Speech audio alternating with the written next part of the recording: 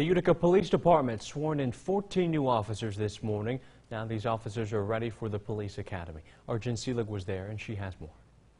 It's been a lifelong dream for Becho Agacic to become a police officer. It's been a long and tough journey and just preparation and stuff for this. So today, the Utica Police Department has welcomed 14 new officers. This is supposed to be a class that started sometime in April.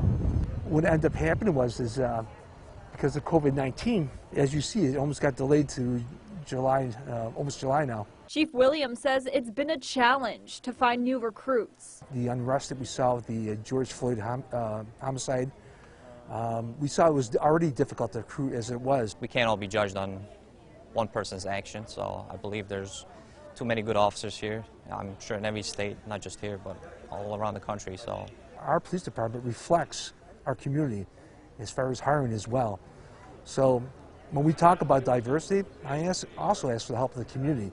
The chief tells me after a year of struggling to find new recruits to join the force, after today, they're about fully staffed.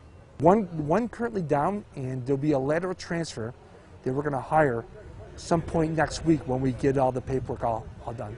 So we'll actually could be hiring 15. And the nice thing is about the one we'll be adding, he's already a certified police officer, and we can add him immediately right to the streets. I'm just looking forward to getting into the academy and starting my career. In Utica, Jen Seelig, Eyewitness News. And these recruits will undergo 24 weeks of academy training followed by 12 weeks of field training.